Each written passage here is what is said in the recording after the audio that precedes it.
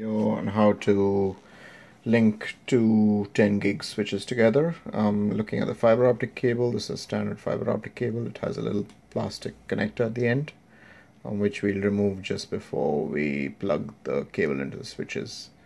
It's 850 nanometer standard orange $60 cable, 50 feet of it. This is the boot up sequence. There are two D-Link DGS 1510-52 switches. These are the typical gigabit switches. They have basically two SFP 10 gig E ports, and the rest of them are gigabit ports. The two at the end next to the two 10 gig E SFP ports are basically gigabit SFP ports. So they start with stack ID 18 because they're both booting up at the same time. And pretty much the first one and the second one, they've switched off their lights, so booting sequence is getting here its completion. Stack ID 18 is the default stack ID on boot up, so you don't need to worry about that until they boot up. They'll change the stack IDs once they actually do. And the stack ID with an H is master and H small is slave, so H capital is master basically.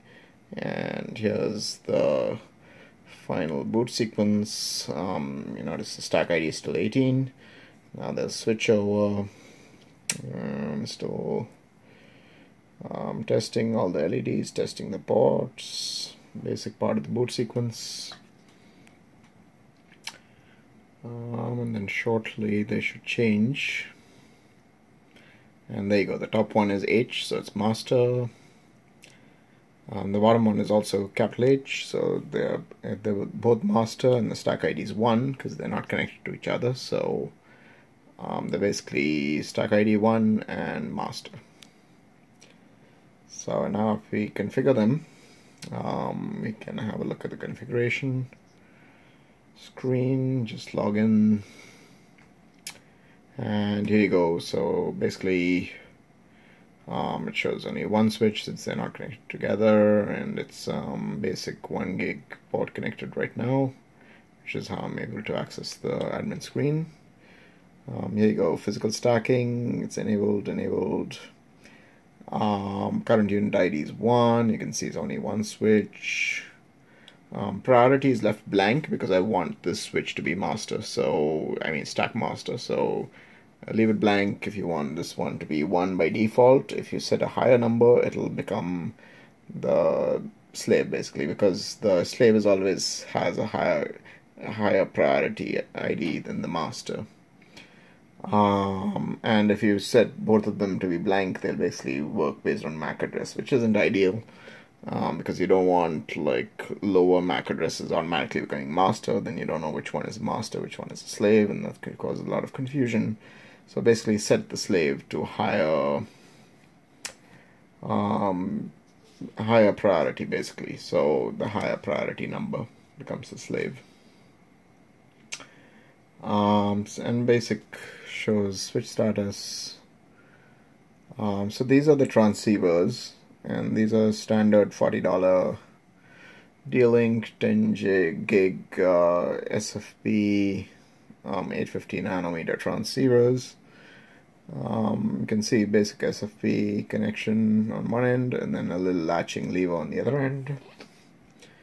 And these are cheap Chinese clones. And you can basically, when you want to slide them in, you basically unlatch the thing. So we just flip open the latch, and here you go, flipped open the latch. And then when you put in the fiber optic cable, this latch will lock securely. So flip open the latch, slide it in, it locks, it'll click in place even with the little end latch disconnected. So you do the same thing for the other one. And slide it in nicely until it clicks. There you go, don't latch it. You want it unlatched until you get the fiber optic cable in. And now we just take the fiber optic cable in, slide it in, and that little groove on the fiber optic cable will engage the latch and it'll click securely in place. So it slides in only one way, nice connectors, clicks into place. There you go, second one, slide it in, click into place. You can see green link lights on both of them. And so far it's not yet a stack because they still have to negotiate with each other, but they've got a 10 gig link between each of them. So we have 10 gigs, they're starting to negotiate, they're detecting each other, data traffic passing between them, and they're basically checking each other's, and that's it. So that one has become number 2, and it's become small h, which means it's a slave, and it's basically resetting itself. And the master stays unchanged because it's the stack master. And here you go. They pretty much organize themselves into master and slave. So let's wait for this thing to complete. And it's completing.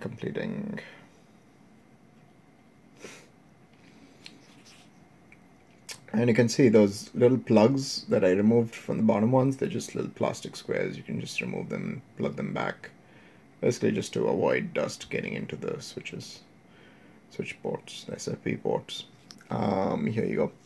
So now we have both switches booted up successfully. We go back to our screen, and the first thing we check is, let's see, go into the basic screen, and then you can see that I've got 1 gig port lit, and you can select now number 2, and then you can see the 1 gig port is not lit. So we have 2 different switches all controlled from the same screen. We go into where's that stack, physical stacking, yeah, that's it. And then you can see both switches have showed up, priority 32. So the higher priority becomes the slave, and the low priority becomes the master. And like I said, if you don't set it, it just goes by MAC address, which isn't ideal. And here you go. Both of them are linked together successfully, and you can control both of them from the same screen. And that's about it, folks.